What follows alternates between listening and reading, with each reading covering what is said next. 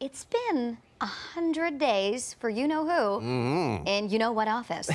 The Donald, yes. Tomorrow, actually, will officially mark 100 days since he took over the presidency. This is something that dates back to, I was reading about this last night, FDR. It goes back that far, where this became kind of a signpost or a bit of a marker, 100 days. And it's thought this is the time, this is the space where the president has the most power and the most influence to get things done.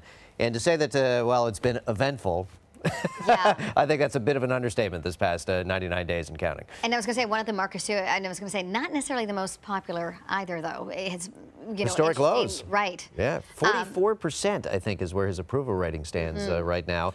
And here's what he had to say, Donald Trump. This is making the rounds today. He did an interview on the eve of his 100-day anniversary with Reuters, and they asked him, what do you think about the job so far? Here was his response.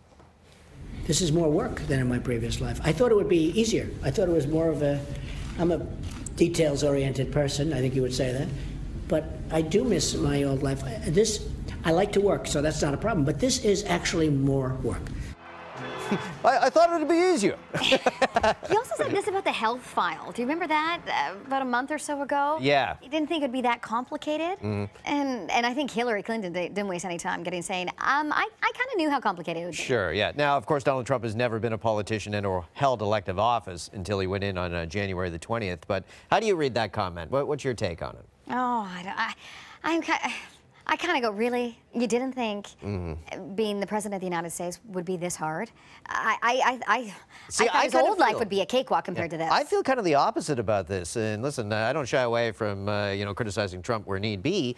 But here I'm listening to a guy in a moment of honesty, I think, in candor, saying, listen, nobody really knows what this job is. Obama has said that. Until you're in the bubble, you can read about it, you can watch it, but you don't really know what the job is like until you're there. And he's just, I think, sure, again, but a moment of that candor saying, wasn't the line. The line was, I never thought it'd be this hard. Come on.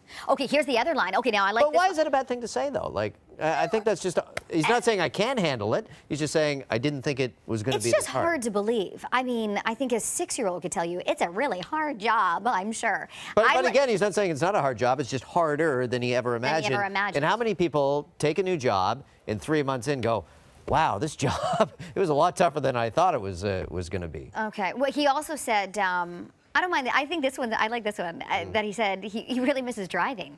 Yeah. I can see that after a while going, can I just drive my own car? Well, you remember Obama was similar to that as well. I remember he did a episode of, I think was it Jay Leno's Garage or was it the Seinfeld thing? I can't remember. Maybe it was Seinfeld, and they got into an old Corvette together, and they just did loops around the White House. Yes. And how much he loved just being in control of a car. It's those kind of simple things that you miss and maybe you don't realize you're going to miss until you're actually there. Yeah, for sure.